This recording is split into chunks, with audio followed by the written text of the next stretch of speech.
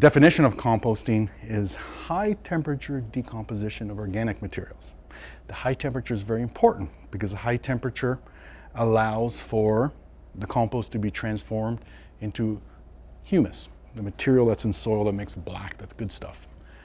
A key thing to everybody understand is with composting is a nice diversity of feedstock material to go into your compost. Any organic kitchen scrap is fantastic. Grass clippings can be very good as well. Both of those will add nitrogen to your compost, and they're both easily degradable.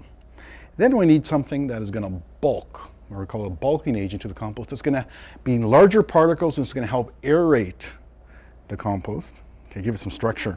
So that's where our yard waste and trimmings come from, either from your vegetable garden, from twigs as well, and leaves. And then we want to make sure we got some water.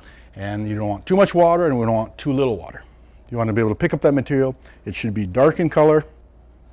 If you squeeze it, you don't want to see a whole bunch of dripping water coming out of there, okay? And if it's very light in color, it's probably too dry. If the compost smells like it's rotting, it's likely the chance that there's probably too much water in there. So there's a lack of aeration. The other key thing with composting is to turn it. And that's where we often go wrong at home. So we don't turn the compost frequently enough, or we don't even turn it at all. So we want high temperature, and the only way to get the high temperature is by mixing the compost. How often do you mix it? It depends. I mix mine twice a year. And the other thing is, what I really like to do is always screen my material, screen my compost. So I just have a mesh screen, and I pass the compost when I think it's matured and finished high temperature and finished decomposing, and it looks like soil, smells like soil.